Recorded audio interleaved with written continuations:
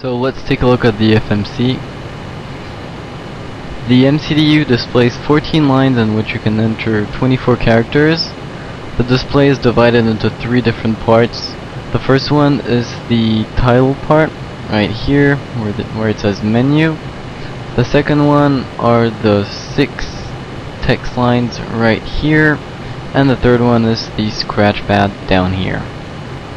Now the scratch pad enables you to enter your desired data into the text lines, and you'll see later on that when you enter information in the scratch pad, you just need to click on one of the line select keys here or here to enter the information in the text lines. So click on FMC. The first page is the identification page, giving you basic information about your plane, like the model, the engines, the air rack, etc. Click on position initialization.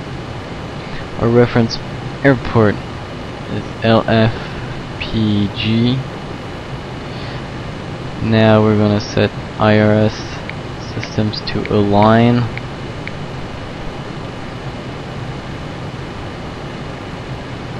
And we're gonna get those boxes here.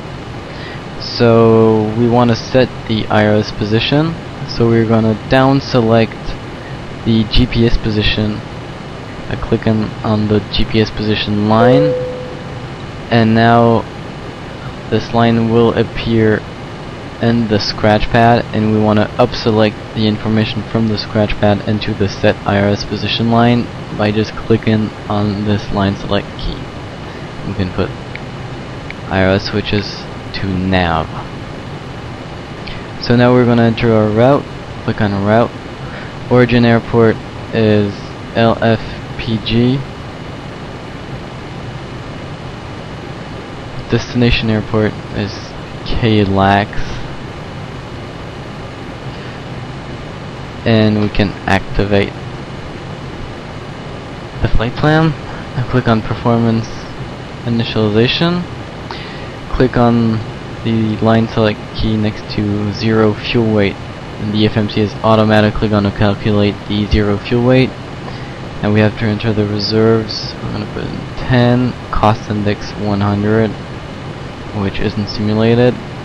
Cruising altitude is 26,000 feet. You can now click on thrust limit.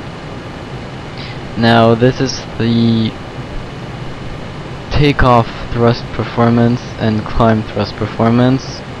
So it's basically you can choose the amount of thrust available on takeoff and on climb, but it's not very important, especially in Flight Simulator.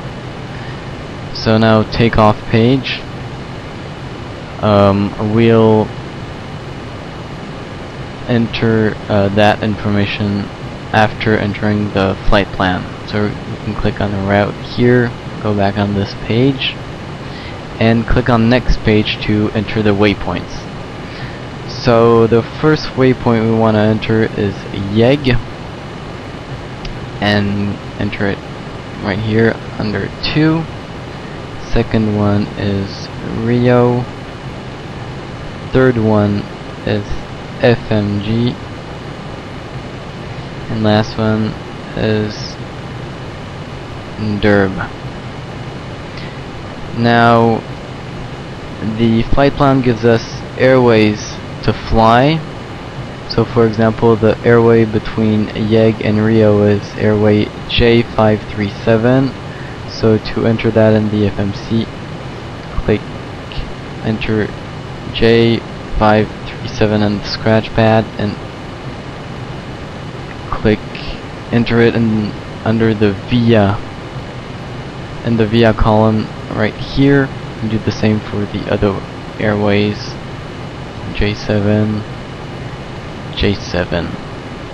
Now we're gonna enter or choose our SID, so we're gonna click on the departure arrival page. Click on departure, and the SID we're flying today is Agopa 1Y. And we'll be departing runway 27 left. So now we can click on a route and execute that. So it's gonna actually confirm our flight plan. Now we want to go to the legs page, because as you can see there's a route discontinuity line right here, and you can see it right here.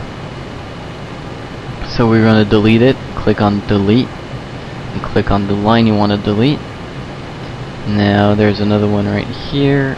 You want to do the same thing and press on execute. And now we have a smooth flight plan.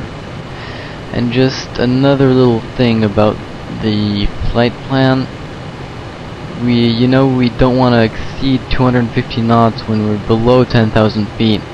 So we're going to correct the speed right here. So we're going to enter 250/2200 and click on this line select key right here, and you see it changed the data in here. And we're going to do the same right here, 250/3500 here, and now execute that. So the last thing we want to do is click on the initialization reference page, enter our takeoff flap configuration, which is 20 degrees, and you'll see speeds appear right here. So we want to select those speeds and they will appear right here. There's just V1 because V rotate and V2 are higher up in the speed indicator.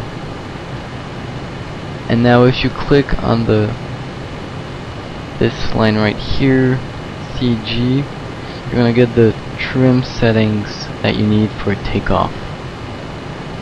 And that's all for the before takeoff procedures for the FMC.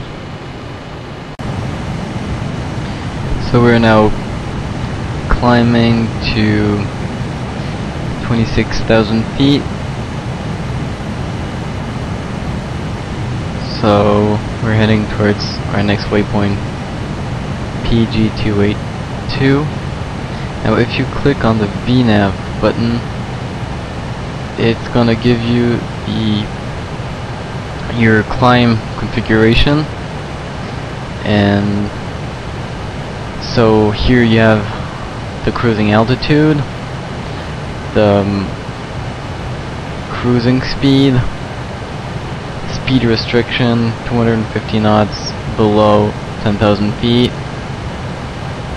You have your next waypoint, the altitude you'll be at, and the speed. Here you got transition altitude, and that's the important stuff to know for when you're climbing to your cruising altitude. If you press on Navrad here, that's to enter your VOR frequencies, and the course selector, you can also enter the an NDB frequency and an ILS frequency. So that's more for approaches. And if you click on the progress button, then you have in-flight information, like the waypoint you just passed is PG282. Our next waypoint is RBT. Our destination is KLAX. Our speed, our fuel, and then it's gonna, the FMC shows us the estimated fuel at each waypoint.